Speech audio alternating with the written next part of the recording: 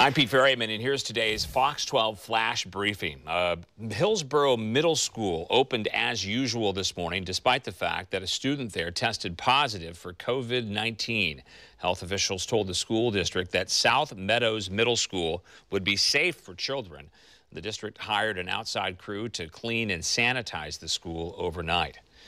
As of noon today, Oregon has 14 cases of COVID-19 and no deaths in Washington. There are 136 confirmed cases, including one in Clark County up in Washington. 18 people have died in King and Snohomish County.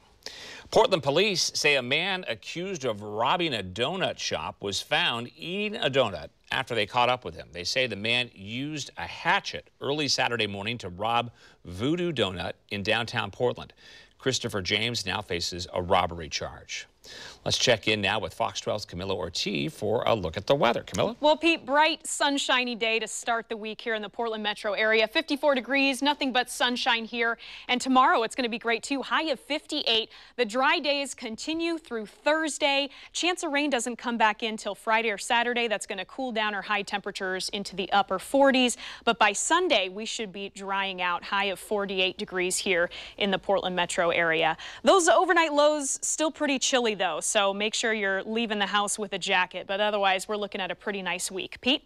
Okay, thank you very much, Camilla. For news and weather updates anytime, visit our website, kptv.com, and be sure to check out our YouTube channel at youtube.com/Fox12.